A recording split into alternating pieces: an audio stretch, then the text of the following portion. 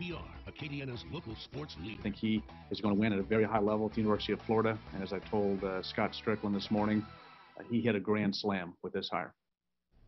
As we reported at the top of the show, head coach Billy Napier announced today as the next coach of the University of Florida.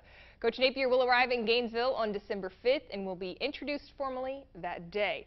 Napier spent the last 4 seasons right here in Lafayette with 4 straight Sun Belt West titles and 39 wins recorded as head coach at UL. He led the team to their first ever national ranking and the program's longest win streak this season. Napier is the first UL head coach to move on directly to another head coaching job, let alone a Power 5 SEC head coaching job. Jay Walker has been the voice of the Cajuns for 30 years. He's had a front row seat to Coach Napier's career here, and Walker reflected on how Florida's new head coach immensely grew the Louisiana football program.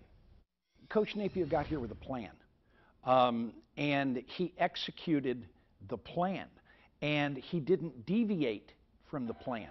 I think the thing that helped, and it's been talked about quite a bit, is the relationship between Dr. Savoie, Dr. Maggard, and Coach Napier. They were all on the same page. They all supported one another, and I think that was very important, not only to Coach Napier, but I think it was very important to the success of the program, because nobody ever tripped getting in somebody else's way. You know, they said to Coach Napier, we support you. Here's what we have for you. Now go make it work. And he did.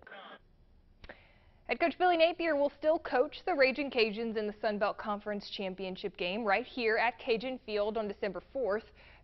Dr. Maggard told us, though, that he does not know yet if Coach Napier will coach the team in the bowl game. As far as who the next head coach of the Cajuns will be, Dr. Maggard listed the qualities he's looking for and also says he wants a relentless recruiter who also prioritizes the academic success of the student athletes.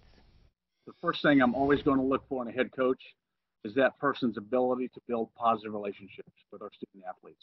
I'm a firm believer that that's paramount for any coach to be successful and to guide a successful team. Certainly we're going to want a proven winner. I don't have to have somebody who's won as a head coach, but they have to know what winning at a high level looks like and how to position us to continue to do that at UL.